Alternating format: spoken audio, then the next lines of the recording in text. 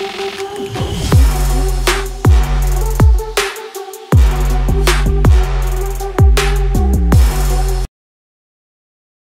about the Gossip 24 as one is social media any Ghana entertainment space in the Busumi be any pa or trendy any will be as a man for a can of wasem. I think so this month dear a better than McBrown a month because Ubia be can asembi. Now or more council dear. Yeah, the kataso, dear Honsem, a bit bro. So we subscribe button and our click bell notification icon. So when the first video I'll show a channel was a channel with the concern and the celebrity gist, celebrity gossips. And now you can't a Honsem. Intina Mekaya also said any part or sponsor video you won't so over to me to advert about WhatsApp 0269784519 0269784519. So I make out say birthday wishes no, and that's why I also open so wish you were down for be would for be happy birthday. Over to me their phone numbers and so by 0269784519. Now I wish you happy birthday, kama. And the man make out say Lucy. And so the digital businesses aba we go through registration process, and after registration no or make sure what I say or makasa be mentor or make sure say we get a smartphone na platform we na be koso or makasa automated systems be bia or mahye e dey go akwan mode da ntina ho enka say adwuma eniwiase adwuma e wo wiase when you hear so be kwakotena office bi ana so be ka adwuma ba ko mienu miensa enan e dey aboso to bia wo wiase bia no message so be WhatsApp Lucy our +49 176 24892189 and that's a visit our website at www.joelucy.com. It's for Nana McBrown since we're making a return to United Showbiz our UTV so no ya tete in February from say oba ye no be see fiashas nega drama ne so na so ba ko aye kan ho asem ansa na obi a eka Nana McBrown rumored and answer the alleged plastic surgery now even though say obvious no rakasa be kan what I say intino the be kan say alleged plastic surgery August 24 there ya kan ho assembly da now so Saturday way Saliman akotena Power FM so ya this video no ebro but I think say you meet is part na fi video no because na ya fi say ya kan ho assembly da intino hu isa here say ya be kan ho assembly na mo min say Saliman ko kan no Malenda or say the reaction aba ba ekwa em say nya atwom bi APM bibi na member church nsem mu ama won so wenya ho ntiase nti ya sha say free ha ya go hwe video Saliman ekasa woman na o kasa na McBrown allegedly no why plastic surgery na yokofa Malenda ne reaction a odi aba ne so embra na me nti obabi a nya atwom no ewo ya go hwe Saliman video no embra. United Showbiz is a platform to discuss entertainment issues and your fashion grounds. Who sorry buy you know? What's the sound hot twice? What time me no shisha no? Actually, show ni serious because I had calls from people. I almost say when tadi me no me and some me no shisha no. Ye fashion show and I award show. Ye person ministry, any government, and take the entertainment industry way serious. And your award show. Now to me kwasha atade, no e be frame me, catch him say, on would na ye jumada. Wakwaya ne to ana, on to maintenance. She say want to maintenance. She atade ne she want to maintenance. And I'm saying no. Ne to ne dia waye, ne yam no waye. Now so enya nunti na want to maintenance no. Of course. Ne to ne dia waye, ne yam no waye. Banye no na ema watena se no. Won tena se no. E ya atade ne se de na esi fete no no. Oh, what you to be pam atade me ma wona afete wa you can't even breathe in your seat. Enti nana bibi sa enti nana McBrown. Sa aspect na wo di ache no. No serious show na wo ewiase a host yenye comedians. Yenye people aye opera show. Show ni your opera show. No wako break. Ako sesa wo ho. It's not Saliman complaining about Nana McBrown saying you see this entire will show so no previously na enye sa no ye no but the second coming we there first one she kinte ni we ye no na they say wakose atare foforo second coming your second episode here oni Efiashas nigga motena say so atare omo de show na say na fe wakose de na washe vili so she gown ni so na week we also the last week dey so and also so atare o de shase say wine o de green ewie It's I say, see, the new format. They say after every commercial break, biano, obeka ko sanitary na sentare mienu e na obehye wo show so na Saliman can say na Mama Brown show na oye no enye fashion show nti onjai say o sansa ne ntare no I think say ebia only point of view no sa no hu no what I say obi are entitled to his or opinion the me meka no enye by force won me be yadwi e na de also weka no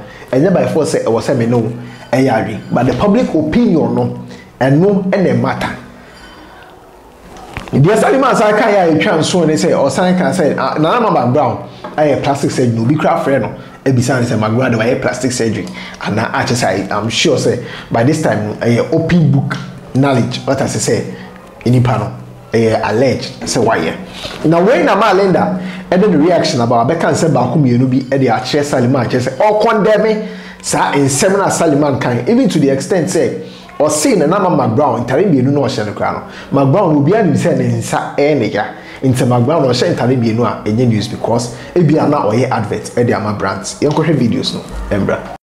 United Showbiz is a platform to discuss entertainment issues. Sister, mo better tell you pa o. Sister, it's me buza see out way. Se tell any be a catch us so social entirely advert mana. Why him no han say our shame san solin could change you ana. Obe sola could change you. United Showbiz am work as entertainer. Onya dey serious bia no me no ho mo for fun. Bibi etwem bi on be kan bi say na me da bibi etwem me kan bi. Enti dey na wonye. Dey na person na Mama McBrown wonye mo. Sister, edi na person wonye. Entare e no kra wa bre. Entare e no ko chenye no wasa run kra problem man beto dey advert agene sika. Bills have to pay. Enya hotel na hotel no. Ena nye bia sebi onim de wo ye advert. Ena wo ya manipa no. Wo wie ye wasa beka. Waso enetela fu wo kro mu apeso opoma de send o de advert. Edi na mo pesa sister yinya. Onye den. Ade chala na Mama McBrown say. Ade chala na Mama McBrown say. Ena United Showbiz no. Ye de ba sister. United Showbiz show mo de ba some de be den. Enye se hu ye da he ye be ken ye bi na wo mekeka ne ho.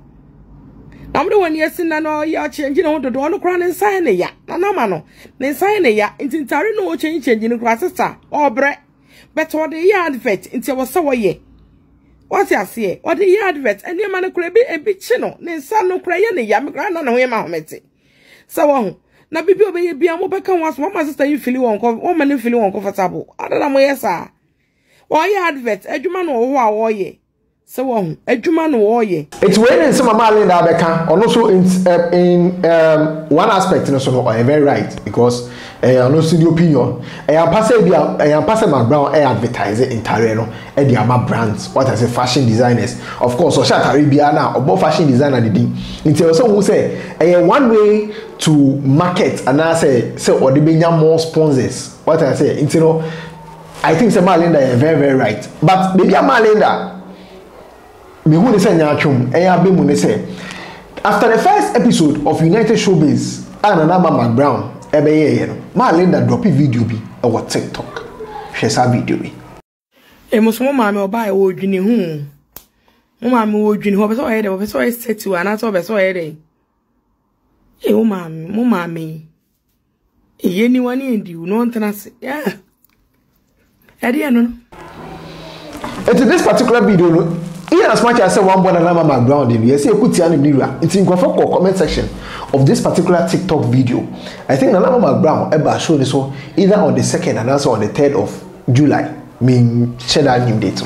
But this particular video, Ma Linda dropping on the 4th of July, which was exactly a day after McBrown ever showed this one. What I say, and I'll drop this particular video. And now, say, na madam be edieni no chi. I says why is a robot and I said they are kakasa and some. It's in another comment section of that particular video. You can call video na say echo blasting say or come McBrown wasem. Am I bubu crowd ni no to na yam piano ade e can say McBrown wasem no oka McBrown wasem and na oka.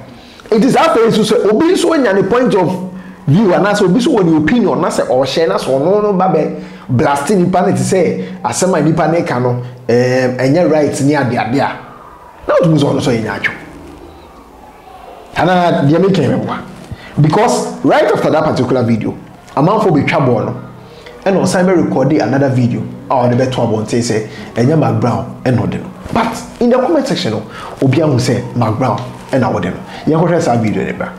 Me se me kwa na me hu say bad energy or TikTok I say those on social media those. Obi aye video. Mo to one man comment am ni mo hwe. And na na McBrown. And now na McBrown. Mo pe na ye no ho. Kan mo pe na ye ne dada me boa. Na mpesa mo de share me boa.